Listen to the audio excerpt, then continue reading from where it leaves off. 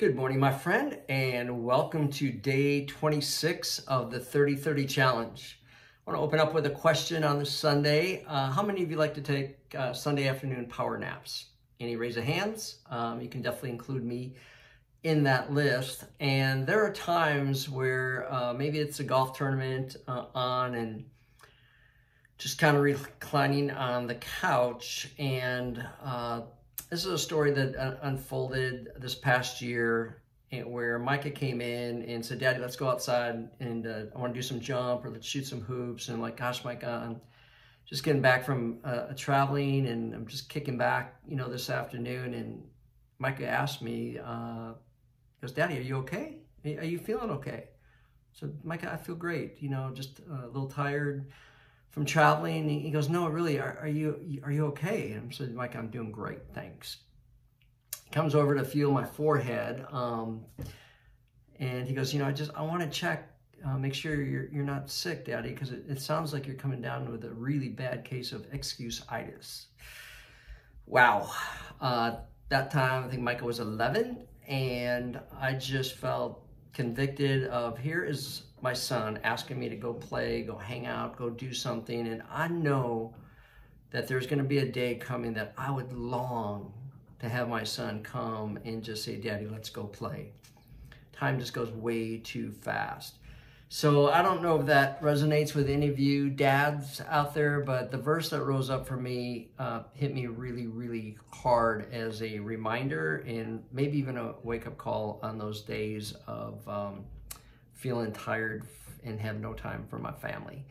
So let's go into Proverbs Chapter 26, and the verse that hit me hard was verse 13.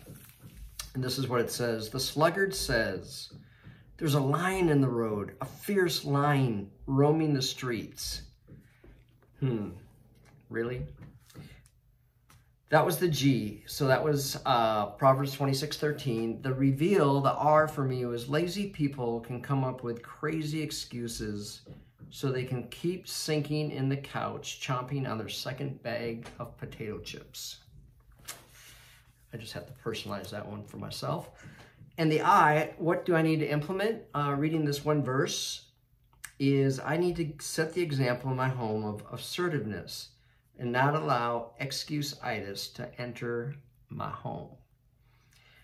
My simple prayer to end for this verse was, "Lord, fill me with your spirit to rise up your strength even when my tank is empty. Keep laziness out of my home." Maybe my last story will be a trip that I came back a few days down in Alabama. I drove in the driveway at about 6 p.m. dinner time, and my tank was empty. I had nothing. And guys, I don't get this perfect every time at all, but at that moment, I just paused and prayed, "Lord, please fill me with your spirit these next couple hours. Lord, allow me to give my best to Leslie, my best to Micah, because, Lord, I have nothing."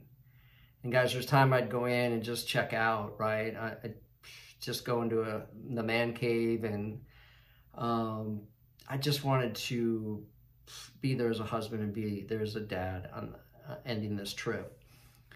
And I'm just going to tell you, when I walked in the door and Micah came running, and Leslie was just getting ready to serve dinner for that night, Lord sustained me, gave me the energy I needed, the attitude that I needed, and I just knew that it wasn't anything that I did. It was all what God did as He answered that prayer.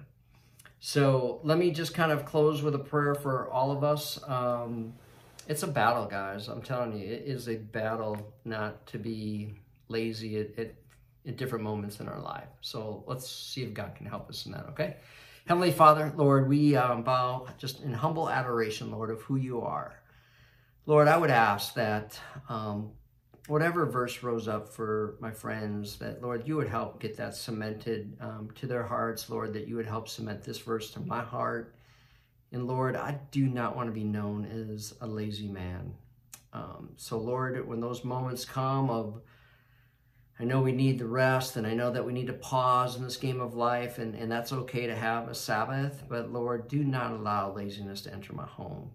Lord, I ask in your powerful name that you would build me into a man of assertiveness, to take action, to be there for my family, to spend quality time, and also to bring a good attitude in that. Father, we pray this in your mighty and most powerful name, in the name of Jesus. Amen. Bless you guys. Have a great Sunday, and I'll see you tomorrow morning for, day 27 of the 30-30 challenge. Come on, let's finish strong.